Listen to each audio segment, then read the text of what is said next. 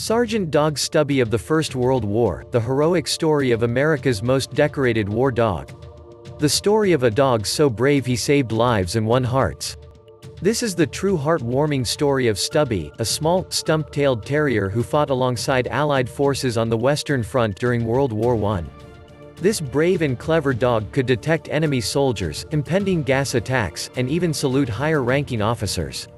But even more, this is the story of the remarkable friendship between an American soldier named Robert Conroy and the stray who adopted him and his unit.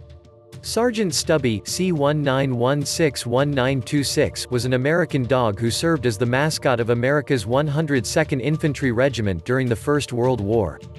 Found in Connecticut in 1917 by members of the infantry, Stubby was stowed away on a ship to France by a young soldier called Robert Conroy and went on to participate in 4 offensives and 17 battles. But how much do you know about the decorated war dog? Who was Sergeant Stubby? Nobody knows exactly when the dog later known as Sergeant Stubby was born, but it is thought to have been during the first half of the First World War. He was a dog of uncertain breed, described in early news stories as either a bull terrier or Boston terrier, with a short stature, barrel shape and friendly temperament. Until 1917 it is thought that he wandered the streets of New Haven, Connecticut scrounging for scraps of food. But he was no ordinary stray. Just a few years later, following the end of the First World War, the tenacious canine had become known as the most decorated dog in American history.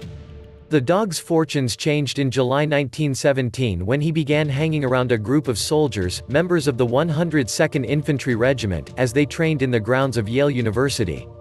One of the men, a 25-year-old private named Robert Conroy, took a shining to the young dog and began to take care of him, naming him Stubby for his stature and tail.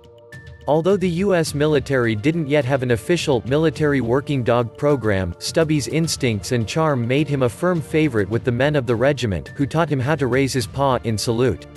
By the time the unit had left for France, Private Conroy had become so devoted to his new furry friend that he stowed him on the ship. When a commanding officer discovered Stubby's presence, the dog responded by saluting him. The officer was reportedly rendered speechless by the gesture, and the incident secured Stubby's place as the official mascot of the Yankee Division. Stubby was involved in many battles while stationed overseas, including the Second Battle of Marne, July 1918, and the Battle of Château-Thierry, July 1918. His sharp ears and ability to hear the whine of artillery shells before they landed were extremely useful, and Stubby was particularly helpful in locating wounded soldiers in no man's land. His sense of smell, too, meant that he could readily detect mustard gas attacks. He once saved an entire company by alerting the men to don their gas masks. He was present for 4 offensives and 17 battles in total, serving for around 18 months. One of Stubby's greatest recorded achievements occurred late one night on the Western Front.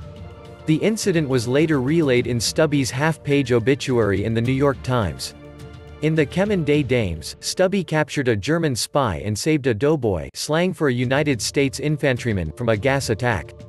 Hearing a sound in the stillness of the night, the dog, who guarded sleeplessly, stole out of the trenches and recognized a German. Attempts by the German to deceive the dog were futile. Seizing his prisoner by the breeches, Stubby held on until help arrived. Alerted by the commotion, Stubby's fellow soldiers were then able to capture and imprison the spy. For his efforts that night, Stubby was issued an Iron Cross medal that had originally been given to the German spy. The obituary, in full here, was given a great deal more column space than many other notable people of the time. Following the war, Stubby returned home to America. He was honored with a medal for heroism from the Humane Education Society, an animal protection organization, and met with Presidents Woodrow Wilson, Calvin Coolidge and Warren G. Harding. After the war, he went on to become the mascot for a sports team at Georgetown University, Washington, D.C., where Conroy studied law and was given the unofficial rank of sergeant, a rank higher than that of his master. In 1926, Stubby died at home, reportedly in Conroy's arms. After his death, he was preserved with his skin mounted on a plaster cast. Conroy later presented Stubby to the Smithsonian in 1956. Thank you so much for watching my videos. Like, comment and subscribe. Smiley face. Have a nice day. Smiley face.